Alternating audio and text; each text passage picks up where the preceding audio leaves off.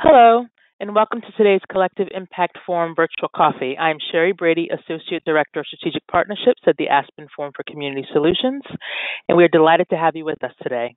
Thanks for joining us. Before we begin today's virtual coffee and introduce today's guest, I want to take a couple minutes to give you some orientation and housekeeping items so you're aware of what's happening. Today's call will run for 60 minutes. Feel free to grab a cup of coffee or tea and sit down as we chat.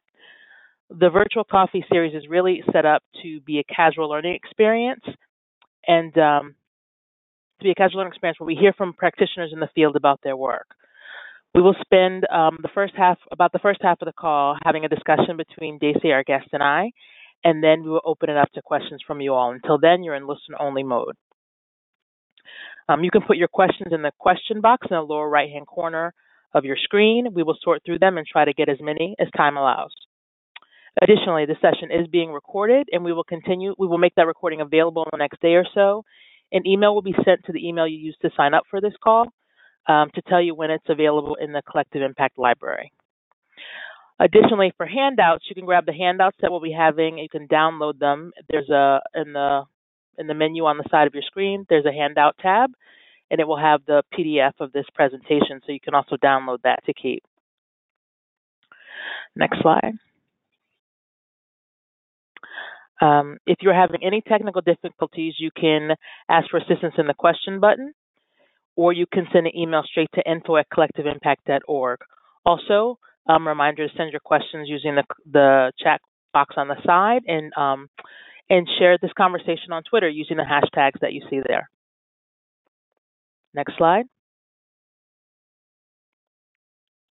During this virtual coffee series this summer, we will talk to a variety of collective impact initiatives who participated in a recent research study on the approach to collective impact.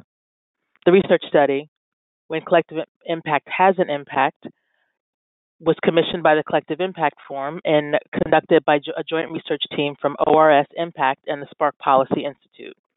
The study looks at the primary research question of to what extent and under what conditions does the collective impact approach contribute to the systems and population change. The full report can be downloaded at collectiveimpact.org. Next slide. To explore these questions, the research team studied 25 sites, including Promesa Boyle Heights, which is featured in today's conversation, and generated a rich set of findings that we hope will be useful for the field of collective impact practitioners, community members, funders, researchers, and evaluators. In addition to the written report, we did a webinar on the results from this report that you can download also from the resource library on the Collective Impact Forum. It features the study team from ORS and Spark Policy. Over this summer, we will be diving into different topics that arose from the study, including gathering and sharing data, advancing equity practices, and sustaining momentum over the long term. Next slide. Today, I'm delighted to have with us Deycy Hernandez, who is the director of Promesa Boyle Heights that I mentioned was one of the 25 sites that participated in the study. And today we're going to be discussing their experience centering equity within their collective impact work. Sorry, my camera is doing a little bit of a thing. Let me make that better for you. Deycy Hernandez, as I said, is the director for Promesa Boyle Heights, a passionate collaborative of adult residents, youth, schools, and allies working together to realize a shared vision for community change. Their work builds on a strong legacy of community organizing in Boyle Heights and is the result of an intensive planning process that brought together more than 4,000 residents to develop a shared vision and a plan for collective action. Prior to joining Promesa, Deycy served as the Director of Advocacy and Organizing for the New York Immigration Coalition, where she worked alongside multi-ethnic grassroots organizations to push legislation and increase funding to expand opportunities and access for immigrant families and communities of color. Welcome and thank you for joining us today, Deycy. Thank you. I'm glad to be part of the conversation and look forward to our dialogue. Great. And so while we get started, why don't you tell us a bit about the mission of Promesa Boyle Heights and how did you get started? Sure. Thanks, Sherry, again. So very briefly, Promesa Boyle Heights works to bring together, as you mentioned, adult residents, youth, organizations, schools, and institutions in our community to realize a shared vision.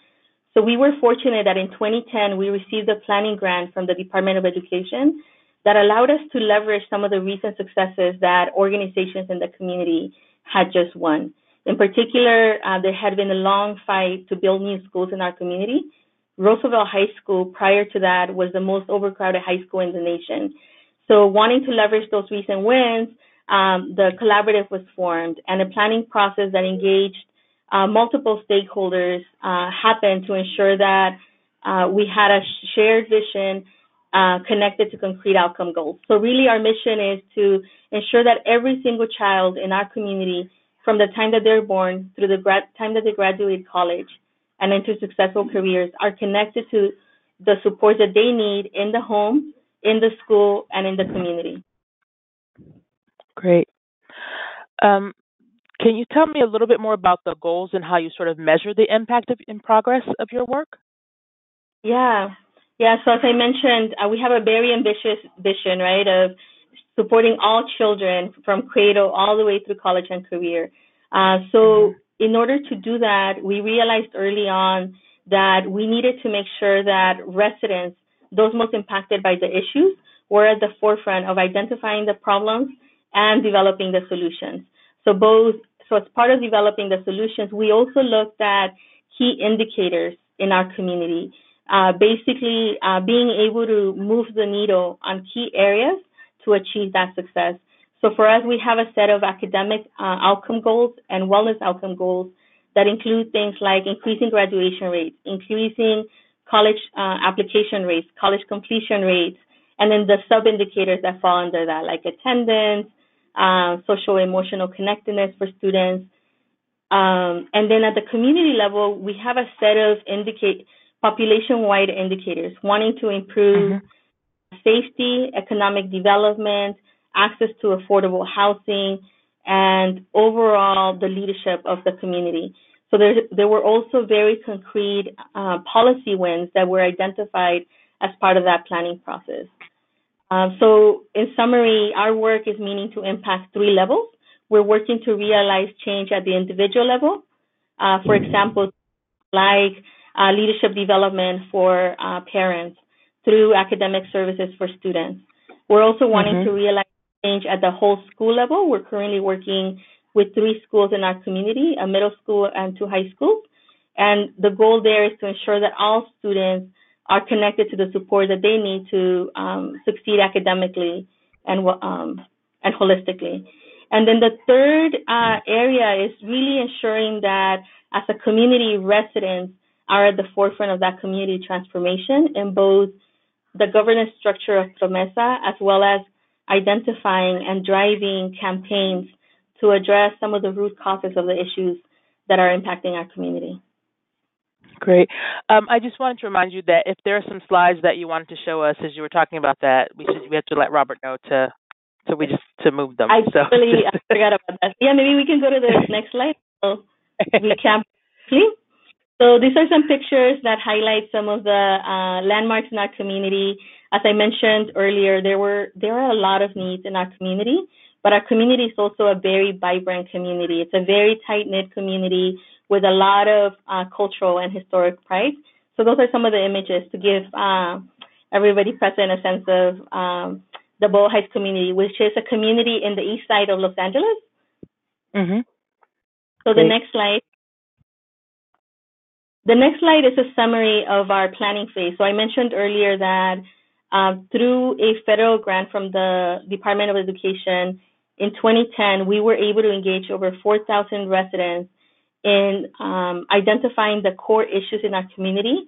And then through a governance structure, which for us includes a General Assembly made up of residents, organizations, and institutions, really went through this very comprehensive planning process to vote on the key solution areas and the outcome goals. So out of that came our comprehensive community plan and the shared vision. And then in 2011, initially the goal was that the federal government would support the implementation of this grant. We did not receive the Promised Neighborhood Implementation Grant, but in 2011, our committee decided to move forward anyway with the passion, commitment, and the creativity that had been leveraged during that planning. So the next slide. Thank you. So again, this is a quick summary of what I've already shared. So our vision has three core components. One, ensuring that all children from the time that they're born through the time that they graduate college and enter successful careers are supported in their homes, in the community, and in their schools. We also want to see a thriving community. So there's a set of solution areas, as I mentioned earlier, that address wellness needs in our community. Stable housing, healthy environments, safe public spaces, and economic development. Next slide. And that we're working to create change at three levels, with individuals and families, with the whole school, the schools that we're working with and the community, and at the system and policy level, because we see the change that we're going to need in our community is going to require all of these three levels of change coming together to have a tilting point in the outcomes and the living conditions that our residents deserve. Great. So I do want to ask you a little bit more about sort of how you work together in these three systems. The question I also have for you is, sorry, for some reason my camera stopped working, but was how do you define equity and community within your work? Mm-hmm. Yeah. So for us, we see equity as first and foremost acknowledging that many of the issues that are impacting our community, issues of poverty, lack of jobs, poor education outcomes, lack of access to affordable and healthy housing, has roots that are connected to policies and broader systems, so that at the same time that we work to support individual families and students, that we also need to be changing and addressing those root causes of the issues. So equity means ensuring that there's a sense of social justice and fairness in access to resources, in access to dignified jobs, and access to education. That's great. And so, with community, is it just sort of the how do you describe your community, or what is considered sort of the community that you're focused on? I know, is it just Boyle Heights? Is it surrounding areas? Is it others? Mm-hmm. Yeah, so our work is focused on the Boyle Heights community. So it's a very targeted geographic area that we are focusing our transformation efforts on. And we also see community as the bringing together of all the necessary stakeholders needed to create change. So for us, again, at the forefront, that being adult residents and youth, as well as educators, community organizations, and those civic leaders in our community. So our collective impact model really aims to leverage the power of all of those individuals that make up our community. That's great. So let's talk a little bit about how you sort of target these root causes of inequity on the multiple levels. You talked about individual, community, and systems level. Can you talk a little bit about how you work through this multi-level approach, how they work together and leverage each other? Mm-hmm. Yeah, so an example is that at the individual level, as I mentioned, there's a set of strategies along the continuum.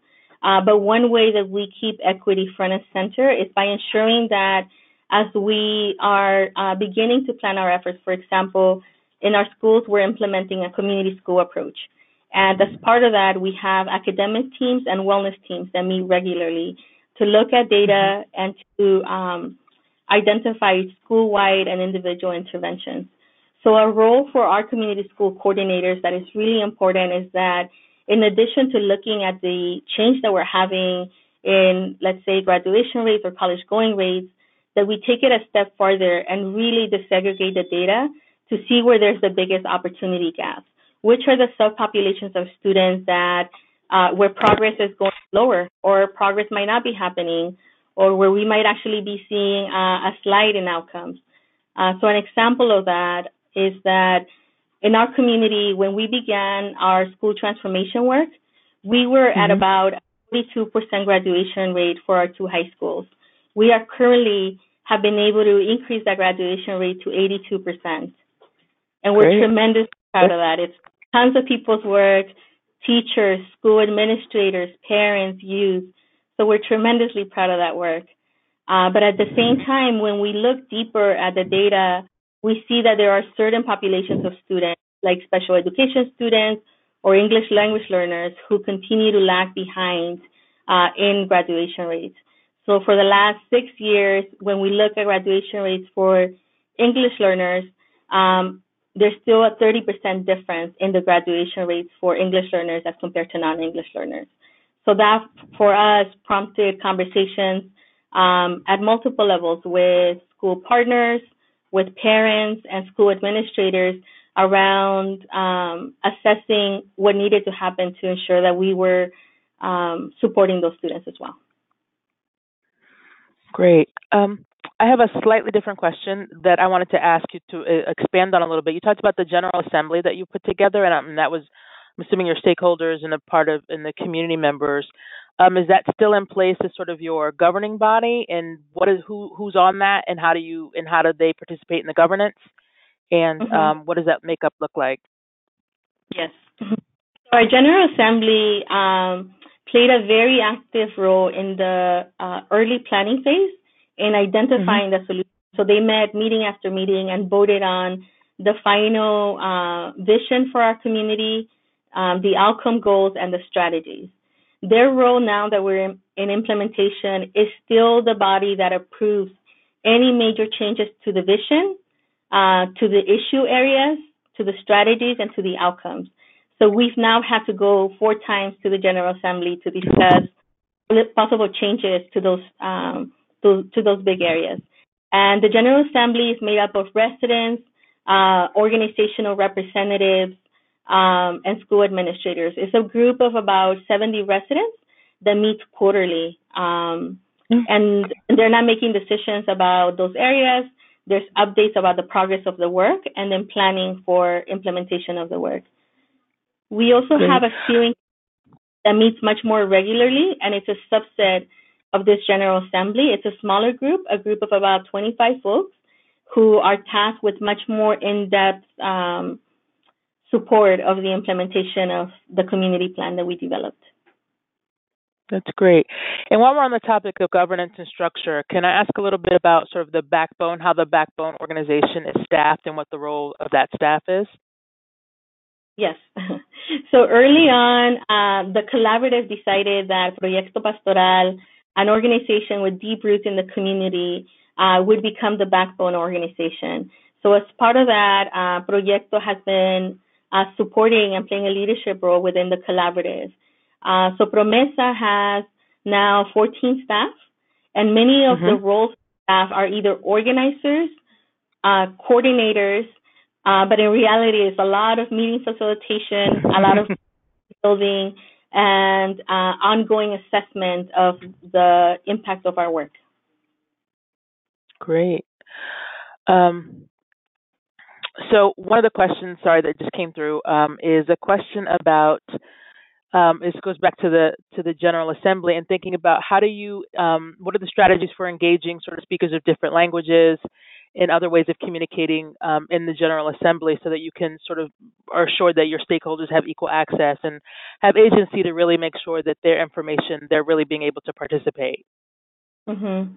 Yeah, so that was, I think what was really helpful in our initiative is that from the very beginning, there was a vision for how we wanted residents to be engaged. And we knew that we wanted to elevate the role of residents as decision makers.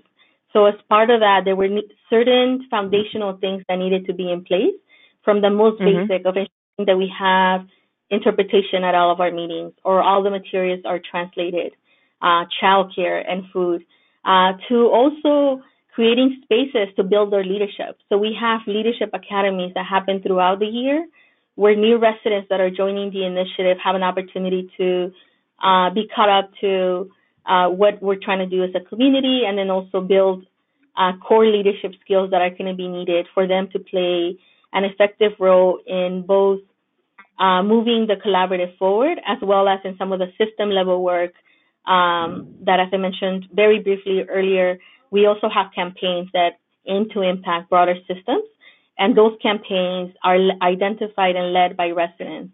So in order to do that, there's certain capacity that needs to be built from the very beginning. So I would say yes, for us it's essential and important that we have those basic needs addressed. But because we also had a vision that elevated the role of residents, it required us for us to think early on about what are the additional needs, what are the leadership capacity needs that we're going to need to have in place to support resident leadership. Another important one is the staffing. So most of our staff are either from the community or have backgrounds that are very similar to the ones in our community, so that residents are able to communicate and connect and build relationships with our staff. Because our work, we say it's all relationships, relationships, relationships. That's great. And this sounds like there's going to be some challenges in that. So can you talk a little bit about sort of what have you found to be the most challenging aspects of this work as you were sort of addressing these inequities and really supporting community members to stay involved, to really be able to have agency and participate fully in the process? Mm-hmm.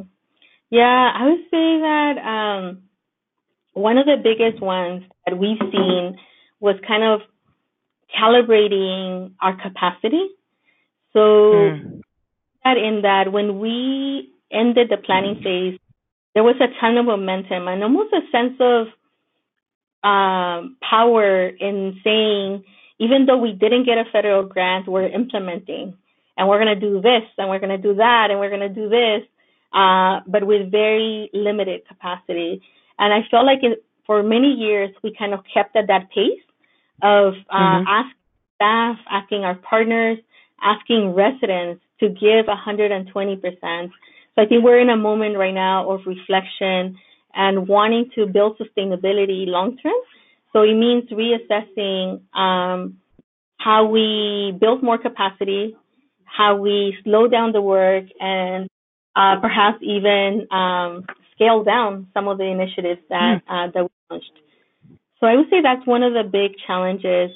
And then the other one just being the political climate that we're in, that at the same time wanting to scale and focus our work, new needs that emerge in our community that our residents are asking us to respond to, and they're wanting to respond to, and we need to respond to.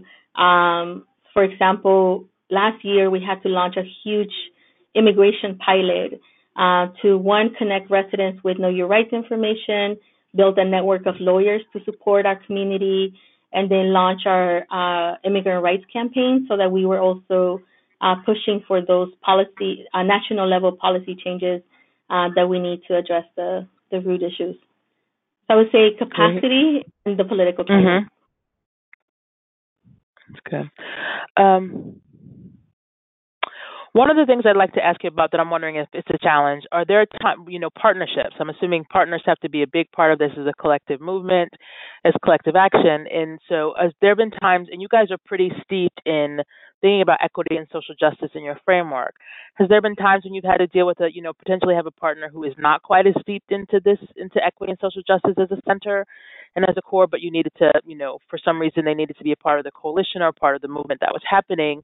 And sort of how do you deal with that? And what do you think about as you approach someone for partnership, another organization for partnership? Yeah. I think there's two parts to that. So one is that I think the advantage of us having a framework that is looking to impact change at those three levels, the individual, the school, and the community, that gives enough flexibility and space for different partners, assuming that they align to the vision, assuming that they align to the values of resident leadership, to play a role. So, for example, we wouldn't ask our after-school service providers or our academic providers to really engage in mobilizing or collecting petitions, because we know that's, outside of the scope. But we are intentional about making sure that they're aware of the campaigns that residents are leading, so that they can play support roles in a way that makes sense for them. So I think that we found really helpful, because then there's different pieces of the puzzle coming together. But then there's also been challenges, and I would say mainly with some of our institutional leaders and partners, and really having to do a lot of education, lots of meetings to ensure that they understood the community vision and the changes that the community were advocating for. And sometimes, in order to do that, to get that attention, it required us building, enough political muscle or using different tactics like, having something visual or petitions to bring that awareness. Mhm. Yeah, that sounds really, I think could be potentially challenging for that. But I think one of the questions too, I want to make sure that we have time for folks to ask questions. So just a couple more. But do you have challenges around sort of keeping community members engaged in the process? And if so, how do you sort of battle that? Do you, do you have a bench line of sort of, you talked about leadership academies and building leadership. Do you sort of recruit people for those as thinking about a pipeline for leadership for the initiative? Mhm. Yeah. So we now have different levels of the leadership academy because we have resident leaders that actually have been involved in our community's transformation even before the initiative started. They're like lifetime advocates and fighters in our community. So we've had to build different layers of leadership academies and leadership development. But for us, it's been really important that there's ongoing base building, meaning building new relationships with residents, supporting and helping them see how their story connects to the bigger vision that we have for our community and those system changes that are needed. So for us, ongoing outreach and capacity building is important because we know that residents are going to have ebbs and flows in their lives. There's going to be times when residents might be really active and then something happens in their lives or in their families when they're having to take a break. So that's where having a flow of leadership coming in has been really critical and important. Great. So for those of you listening, this is sort of the last question I want to get in before we go to turn to the audience. So please keep sending in your questions.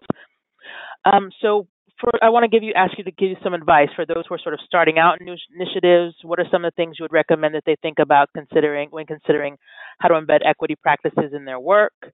And sort of a three-part. And if you could go back to your own beginning, what recommendations would you provide for yourself? And also, what advice you want to give to folks who are already working but are really thinking that they need to embed some more equity practices in their work. So, their collective actions have started moving forward, but they realize that they haven't centered equity or focused more on equity. What would be some advice you give to folks? Mm-hmm. Yeah. I think something that was really, I mentioned it earlier, but I think I'm emphasizing it because I do think it was really critical, is that from the beginning, or at strategic points in the life of an initiative, there's very honest conversations about the role of residents. So is the intent to engage residents as participants in programs, and that's okay, right? But in terms of having very, very honest conversations, so if the intent is to build their leadership, to have them be part of decision making or higher levels of leadership within the initiative, then there's a set of practices and a set of values that should be developed around how to work with residents. And luckily, there's a lot of people that have been doing this work for a while, primarily in the organizing work, where there's tons of tools and resources that I know our team has been able to lean on and leverage. And then along with having a very clear role from the beginning on the role of residents, then that helps think about what capacity is needed. I mentioned earlier ensuring that the basic needs of residents are met, so transportation, translation, childcare, and food. And that might vary depending on community. For example, for us, our community is about 90% Latino. So for us, we're only having to think, for the most part, with the exception of a few meetings, translation only between English and Spanish. So knowing your community and their needs, and then building the capacity. So for us, because the equity lens and the social justice lens was important, we needed to hire staff that understood community organizing principles and who also would be able to connect with residents in a way that was authentic and relatable. I would say those two pieces were really important. Another advice would be, and a lesson learned from us is not doing it alone, leveraging the expertise, all of the different partners, whether it be to have learning sessions about the root causes for different issues impacting your community. So whether it's having them as guest speakers or having them share curriculum from tools and resources that they've already developed. So for us, recently, we've been much more intentional about not recreating the wheel, but really leaning on the expertise of our local partners or like-minded national partners who are doing similar work. Great. Thank you. So we have some questions that are coming in, so why don't we get to those? First question, what are some examples of system level or policy changes that have been implemented as a result of your initiative? Yeah, I would say that one of our first campaigns revolved around wellness. So there was a desire in our community to address some major gaps in our community in access to health services, health and mental health services, primarily for young boys and men of color, as well as reproductive services for our young folks. So our residents went to visit other communities that had initiatives or had campaigns to address these gaps and decided to advocate for the building of a wellness center in our community. So one of our partners, Inner City Struggle, led a campaign to ensure that the district invested resources to create and build new wellness centers in the community. Promesa played a big role in that, and then Promesa took the lead in ensuring that out of those funds that our community was selected for at least one of the wellness centers that would be built. So it was a very long campaign. It was about 3 years. But last year, if you go to the slide of the We Rallied, We Won, last year we were fortunate and happy to celebrate that the district committed to building a wellness center in our community, a wellness center that would have physical care services, mental health services, not just for our youth, but also their families. So it would be open in the evenings and open in the weekends for our communities. And we were able to also secure a health provider that we know also has a very strong social justice lens, and it's going to be providing services for those populations that often don't have access, and that we knew from the beginning in our community could not access traditional health centers, for example, undocumented immigrant folks. Great, thank you. So another question. What is your annual budget for the Backbone organization, and where's the funding for the efforts coming from? So our Promesa budget has grown over the years. We, at one point when we transitioned to implementation, it was a very bare bone budget of $100,000, and we are now at 1.4 million. And it supports our community school model and the 3 schools that I mentioned, our early education efforts, which I wasn't able to share in detail, but an initiative to support the leadership of parents to help their children with child development, and then also our organizing work. And it's a combination, primarily foundations. It's a combination of foundations and individual giving, but I would say for the most part, foundations. Okay, great. And as a follow-up sort of related to this is, how are community members incentivized to stay involved? Do you pay your community leaders or your people who are on the steering committee or other leaders? So we do not pay residents for their leadership roles, so for participation in the General Assembly, in the steering committee, or our Comité de Líderes, which in our Comité de Líderes, Leaders Committee, that's where campaigns are identified and selected, and they meet really regularly. So residents don't get paid for that because we see it as part of the leadership role within their community. But we also know that our residents have a lot of needs and often are faced with crises. So what we try to do is ensure that we also have a network of partners that can support residents in their basic needs. And we also provide employment opportunities through other initiatives like promotora models. So where residents are out there in the community giving information about access to wellness services and resources in the community.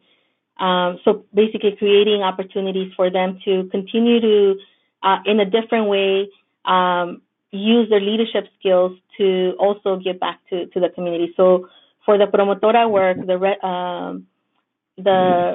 resident-led information giving and resource connector work, those are paid positions for residents. Okay. Great. One of the questions that has come across us is that earlier you mentioned that there are a lot of resources available for how to engage residents. Do you have any particular tools that you would recommend for folks on the call? Yeah, I would say that the Midwest Academy is one place where there's some really good organizing resources. There's a lot of local ones here in LA. And there's also a few, I'm trying to remember if we have them up on our website or if it's still in the plans. But we have a few resources on our website. And I can share my email as well if there's folks who are interested in seeing sample curriculum or resources from our leadership academies. We're more than willing to share because we believe that this work is important. And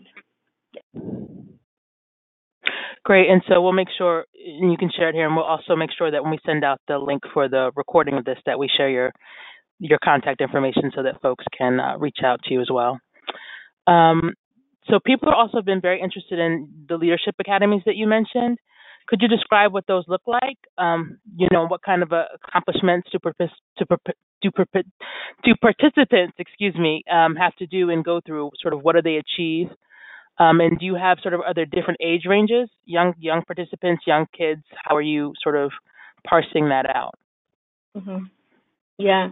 So the leadership academies at this moment are only focused on adult residents. We do have a vision and a goal to build more leadership opportunities for youth, but we currently don't yet have that capacity.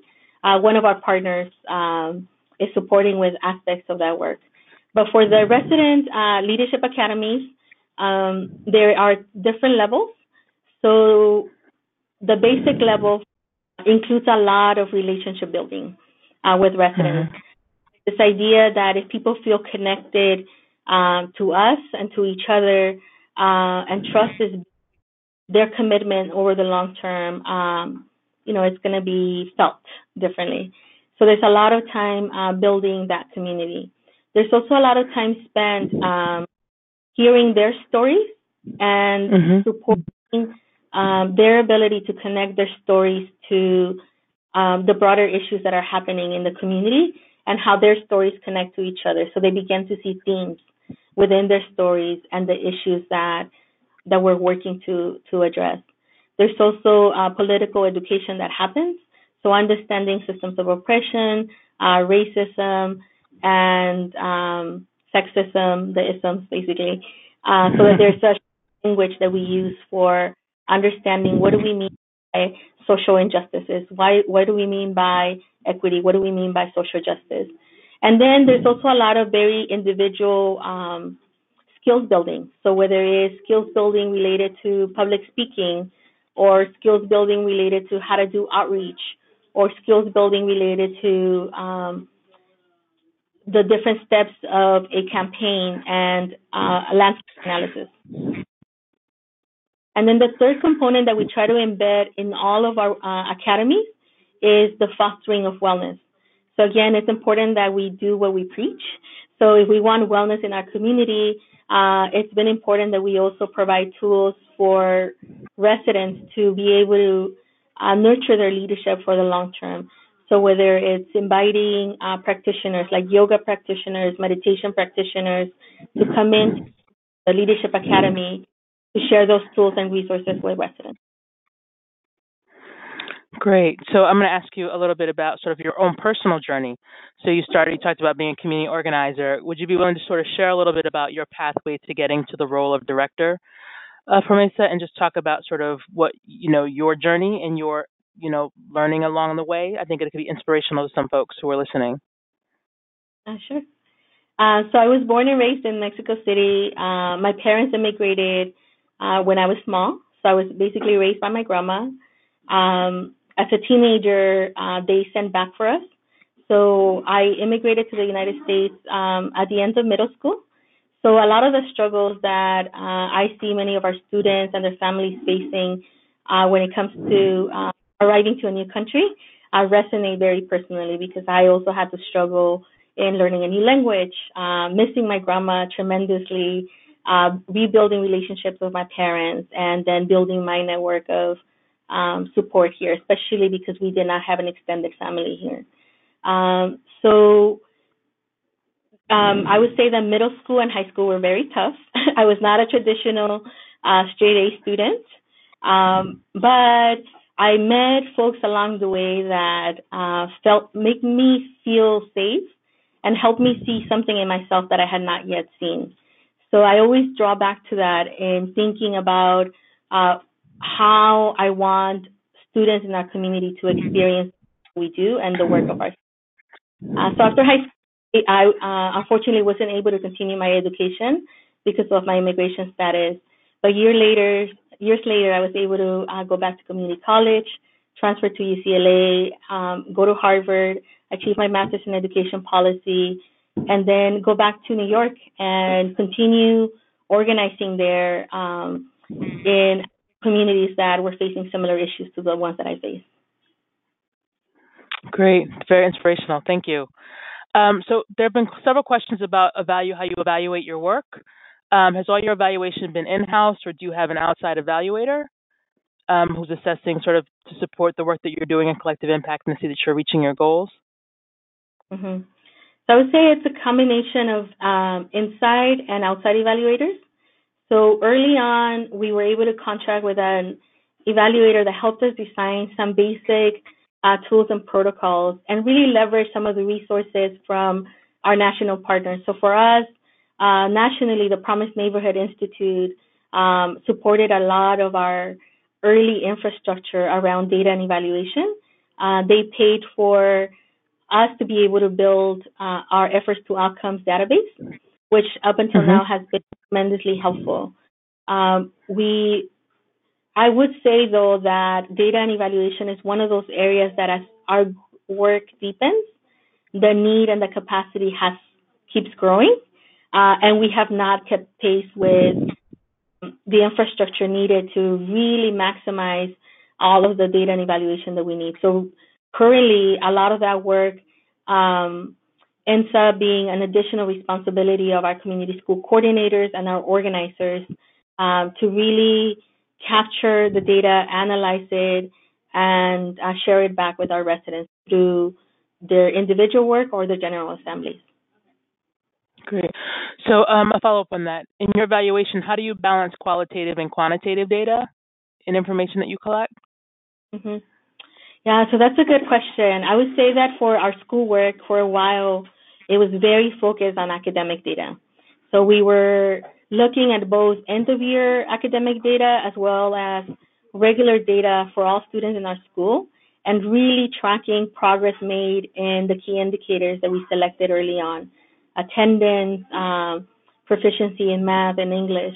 And I would say about 3 years ago, we realized that did not tell the whole story. There was a lot of work that was happening that was not being captured solely by the changes in academic data. So we launched a set of additional pre and post surveys to track some of that change with a subset of the students that we work with, particularly around social emotional learning. So that's an example of some of the additional tools. With our organizing work, a lot of the work is captured through a combination of pre and post surveys, but tons of qualitative data. So capturing their stories and how they tell their story over time, as well as tracking their level of involvement in the work. Great. So question, how do you share your data? And also, for example, you talked about the efforts to outcome database. Is that accessible to the public or is that an internal document? And how are you getting your results out and information out? Is it using technology, word of mouth, meetings? Mm-hmm. Yeah, so the efforts to outcomes is an internal database, but it does have the ability to produce reports. Currently, the sharing of data is happening in different spaces. So in the schools, as I mentioned, we have academic and wellness teams, and that data is shared through those spaces. We also share data as part of our steering committees and our general assemblies. And one of the things that we're working on is making the data much more accessible and engaging, because it's been really important that we share data with residents often, but we also have heard it's one of the areas where it often feels the least exciting. And I think that just for us, it's that we have a lot of work to do to be able to have the data come alive. Other than residents getting excited that we reached and outpaced the goals that we set in 2010. But for the more nuanced data, being able to tell it in a much more engaging way. Yeah, I think there are other programs across the country would also be very interested in your data. So just keep that in mind. There's been several questions about the role of schools in your work.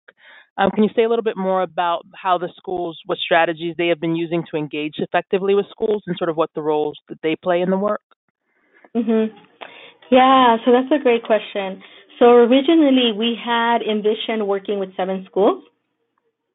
When we had to recalibrate our plan because our funding was different than when we envisioned, we had to begin initially with 1 school. And we developed a set of criteria for which school we would begin our transformation work with. And at the core of that criteria, it really involved having a partnership, so that the school did not see us as a service provider. It did not see us as a support to the school, but we wanted to select a school that was bought in to the broader community vision, that they saw their school as part of this community movement to transform Boyle Heights. So there was an agreement with our first school, Mendez High School, that our community school model really would be a partnership in terms of the principal and the assistant principal continuing to participate in the Promesa steering committee and the general assembly, and then on our end to really leverage all of the academic and wellness partners in the school. And I would say that up until this day, there's that commitment and a strong sense of we're doing this transformation work together. And we've replicated that same sense of commitment in the other schools that we've expanded since, Hollenbeck Middle School and Roosevelt High School. Great, thank you. Also, I think people were intrigued by the Early Childhood Initiative. Can you say a little bit more about it? You didn't get a chance to expand on it earlier. And sort of talk a little bit about that work, and then what does the parent component look like around the child development work with your ECE work? Yeah, so the original vision for our early education work was very broad, very big in terms of we wanted to build new centers, we wanted to work with children, and we wanted to work with parents. And because of, one second.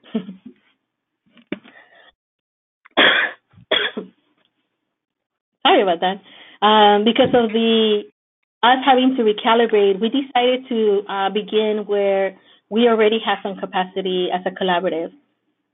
So we began by working with parents, and through a partnership with First 5 LA and Best Start here in LA, we launched supports for parents, basically a whole new set of leadership academies that also included, in addition to what I've already shared before, a strong component around understanding child development, understanding the importance of building emotional connectedness with your child early on, and then also how to access key services and resources to support their early development.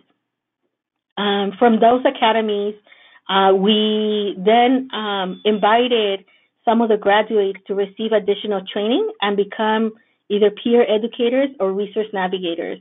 And they have now reached thousands of other parents with some of the basics, some basic information in our community. Great. And just to follow up, thinking about the parents, about how many parents have participated in Leadership Academies so far? For our early education work, from the Leadership Academy, we've graduated about 250 parents. And from our general organizing work, we now have about 300 participants that have gone through the leadership academies. Great.